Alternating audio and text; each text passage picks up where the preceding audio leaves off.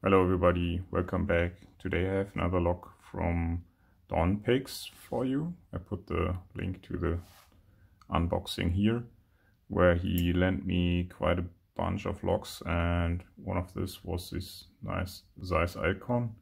It's a 5-pin lock with a very good bitting. The keyway looks challenging at first, but actually you have quite some space from picking from this ledge here. So here you can just go down all the way, and yeah, this works fine for picking. Also you can use a nice primer in 1mm and have a good core control. So yeah, let's get this in the vise and pick it. I've not seen the insides, so I'm excited to get this on camera. See you in a moment. So here we are back in the vise. Looks just fine. Here's the bitting again.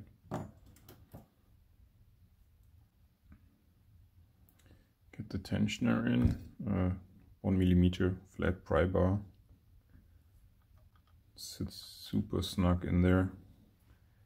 And medium hook, the PN07 in 0.6mm. So working my way all through the back. Something on 5 and 6. 4 and 5. Sorry, it's only 5-pin lock, right?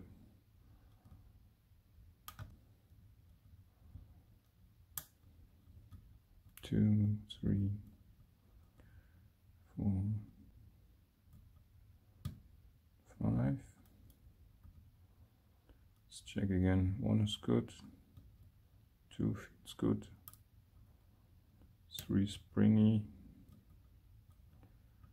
4, no, 5 is binding heavily. Okay, good for the set. I think that's 3 now. Giving good counter rotation. Got it set, I think, but others dropped. Some clicks on 4, 5, and reopen. Cool. So let's try to cut it. And yeah, it's one of these very nice Zeiss Ikon clips. You can just pry off like this, hopefully.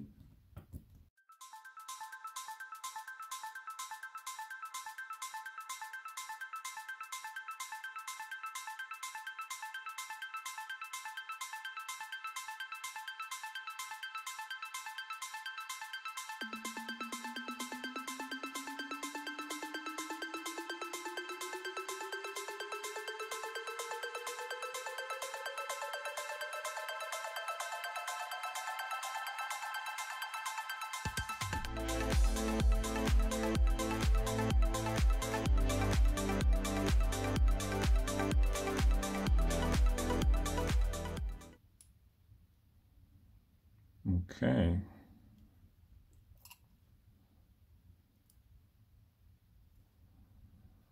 So we have mastering in chambers 1 and 4, and it seems like we don't need the mastering in chamber 4,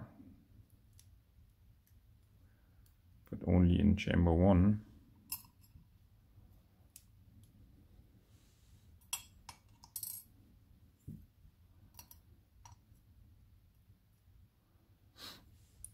That would make this lock a bit more attractive, so I will ask Dawn if I can remove it.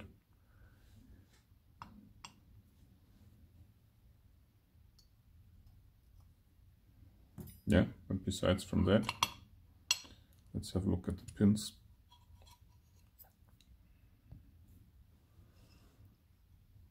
So here's the total. We have steels in steel standard driver and standard key pin in chamber 1 with a master wafer I cannot remove due to the key. And then we have spools in 2, 3, 4 and quite massive master keying in chamber 4, which I could remove with this key. So I'll ask if I can, and yeah, and 5 is just a standard.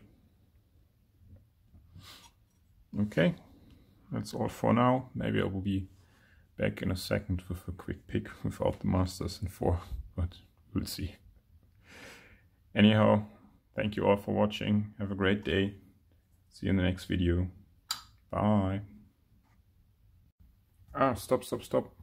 Don't turn off. Bonus feature. I just asked Don and he gave me clearance to remove these 2 unnecessary wafers in chamber 4. So I just left in the 1 wafer in chamber 1 which I couldn't remove. And in order to believe me, I wrote it even on the log, so it must be true. Because I won't get it afterwards. It's just all the same all over again. And just believe me that I removed it, but maybe we will see anyhow when picking. So I just picked 1, 2,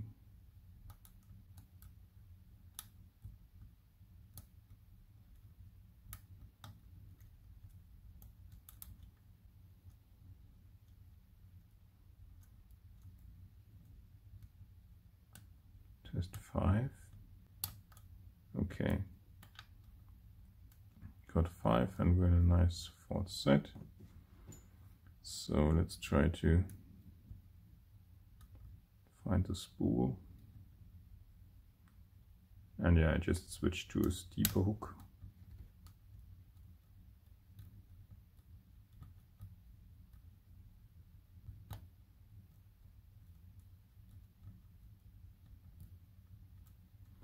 The PN04, which is much steeper. And I just lost the 4th set, so let's try to set 5 maybe.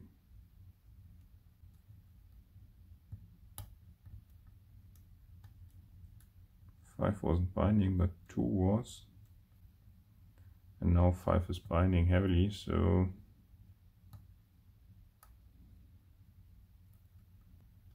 still binding.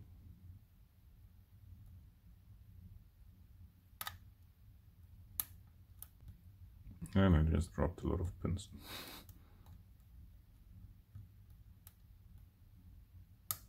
Two, 3,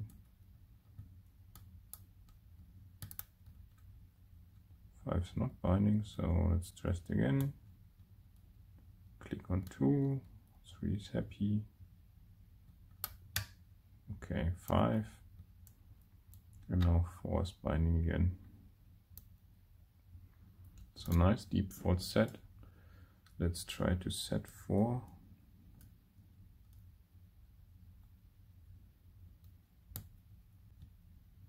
Without dropping too much else.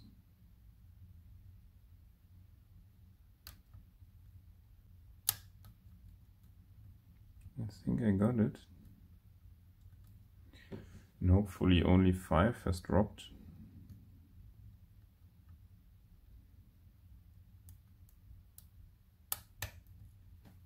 Yes. Okay. Whew. Yeah, so this is one of my quicker picks. I tried it a couple of times without the wafers now. And yeah, it really increases the difficulty. Before I didn't need to change to a steeper hook. And now I really have to, because I just cannot set it with the shallow or medium hook. So yeah, if you stayed around for the speed bonus feature, thanks for watching, and yeah, hope to see you in the next video. Have a great day. Bye.